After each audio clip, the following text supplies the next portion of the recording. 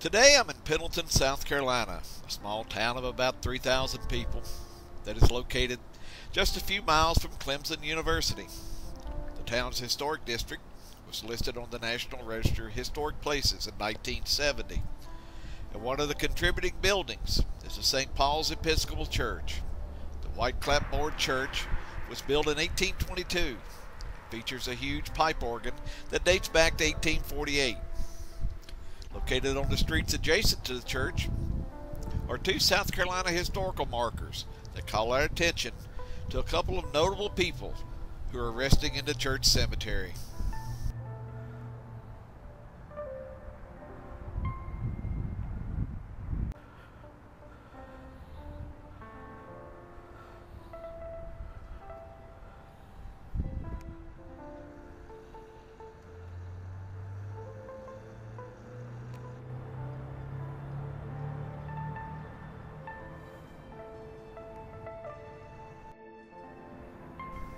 Located just inside the cemetery gates along the brick sidewalk is the grave of General Barnard B. General B was born on February 8, 1824 in Charleston, South Carolina, and he received an appointment to the United States Military Academy at West Point, where he graduated 33rd in a class of 41 on July 1, 1845. At the start of the Civil War, General B was given command of the 3rd Brigade of the Army of the Shenandoah under the command of General Joseph E. Johnston. It was during the First Battle of Bull Run, on July 21, 1861, that General B's troops and some of the Virginia troops under the command of General Thomas J. Jackson was in a fierce skirmish with some of the Union troops. In an effort to rally his troops, General B called out, "Rally round the Virginians, boys. There stands Jackson like a stone wall." The name stuck, and for the rest of the war, General Thomas Jonathan Jackson was known as Stonewall. A short time later, General B was wounded and was removed from the battlefield. He died the next day, on July the 22nd, 1861. His body was returned to Pendleton, and he was buried here in the church cemetery.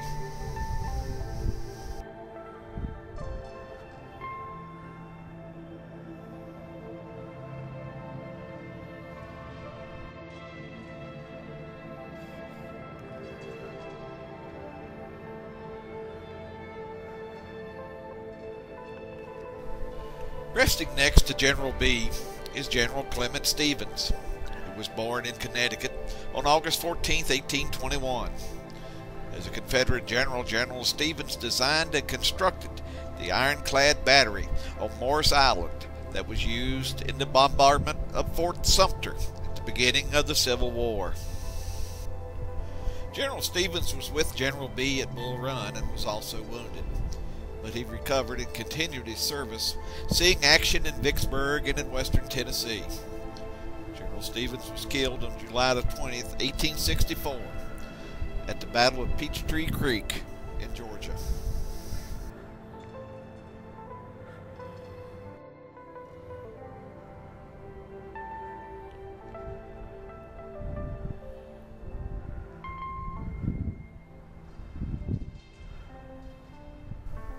From the grave of General B, we follow the brick sidewalk around the cemetery until we come to the grave of Thomas Green Clemson, the founder of Clemson University.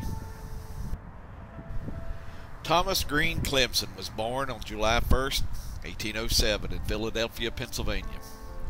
And as a young man, he developed an interest in agriculture and spent several years studying abroad. On November 13th, 1838, he married Anna Calhoun, who was the daughter of Vice President John C. Calhoun. After the Vice President's death, Anna and the two other Calhoun children inherited the Vice President's plantation he called Fort Hill, near Pendleton, South Carolina. After a long legal battle, Thomas and Anna moved into Fort Hill in 1872, but just 3 years later, in 1875, Anna Calhoun Clemson died and left Fort Hill to her husband Thomas, who lived there until his death on April 6, 1888.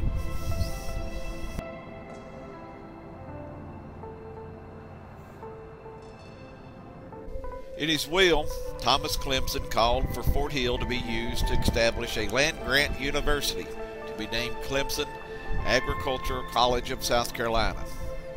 The college was officially chartered in 1889 and was renamed Clemson University in 1964. Today, the Fort Hill Mansion is still located on the campus of the university and is available for tours.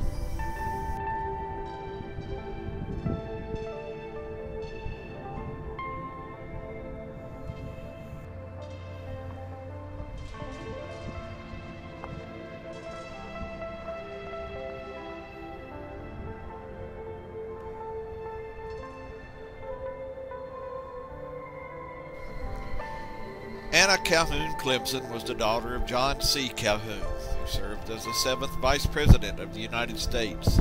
And she adored her father and followed him to Washington, where she worked in his office. And it was there that she met her future husband, Thomas Green Clemson. After spending years away, Thomas and Anna returned to Fort Hill in 1871.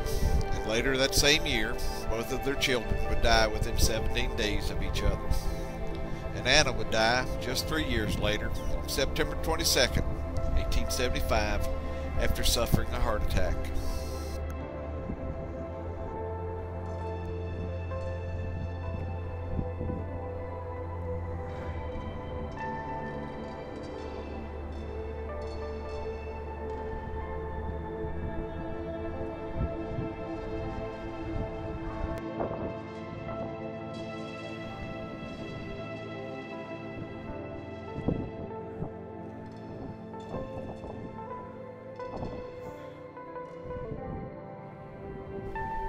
The cemetery at St.PAULS Episcopal Church is filled with history.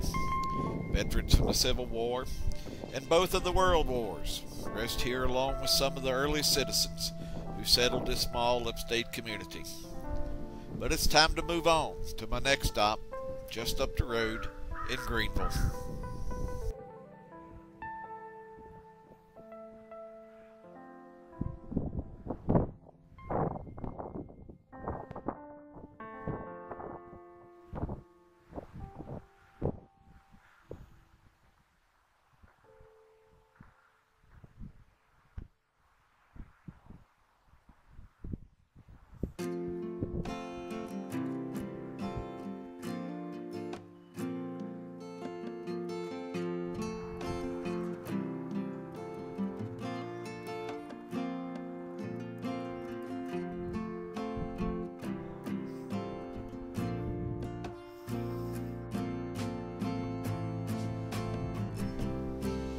It took me about an hour and a half to make the 40-mile trip from Pendleton to Greenville. Rush hour traffic and road construction on Interstate 85 made for some monster delays, and it was stop and go almost the entire trip. But I finally made it and arrived at my next stop, Woodlawn Memorial Park in Greenville, South Carolina.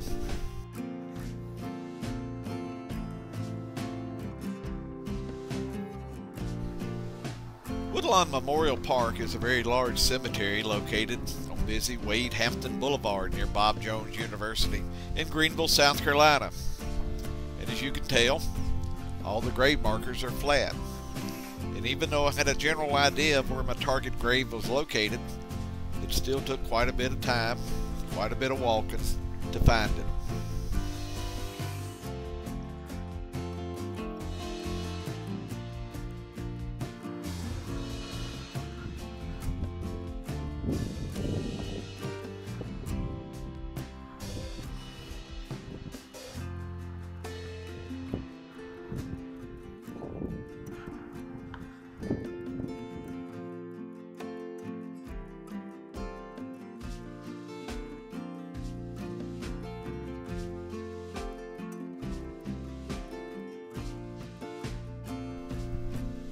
As I walked the cemetery, I was looking for a grave surrounded by baseballs and other baseball-related mementos, but it was still a little more difficult to find than I anticipated. But after searching for about 20 minutes, I finally found the grave of Shoeless Joe Jackson. Joseph Jefferson Jackson was born July 16, 1887, in Pickens County, South Carolina. When Joe was a small boy, his family moved to the Greenville area. As a teenager, he began playing baseball for local textile mills. It was while playing for these mill teams that he got his nickname. And according to Joe himself, he had a new pair of cleats that caused blisters on his feet, so he took his shoes off and played just his socks. Someone from the stands yelled, "You shoeless son of a gun!" and the name stuck. And from that day forward, he was known as Shoeless Joe.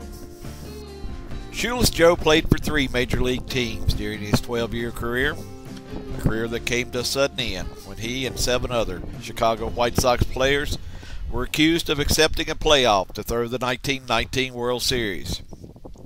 During the series, Joe had 12 base hits, a record that would not be broken until 1964, and led both teams with a .375 batting average. Even though a jury acquitted Joe and his teammates, Baseball Commissioner Kennesaw Mountain Landis banned the players for life. In the years following the ban, Joe and his wife moved to Georgia, where they operated a dry cleaning store, and Joe played for a number of semi-pro baseball teams. In 1933, Joe and his wife moved back to Greenville, where he continued to play and manage some of the semi-pro teams in the area. And he and his wife operated a liquor store. While living in Greenville, Joe's health began to fail, and on December 5, 1951, Shoeless Joe Jackson died after suffering a heart attack.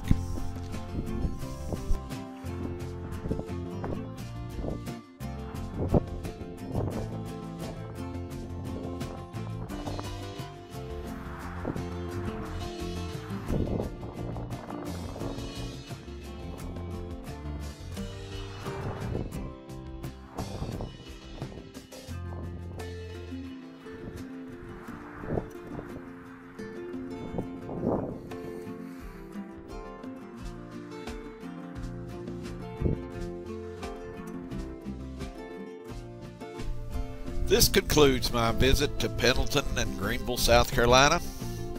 If you enjoyed this video, please give me a thumbs up below. If you want to keep up with my travels, please subscribe. Until next time, as always, thanks for watching.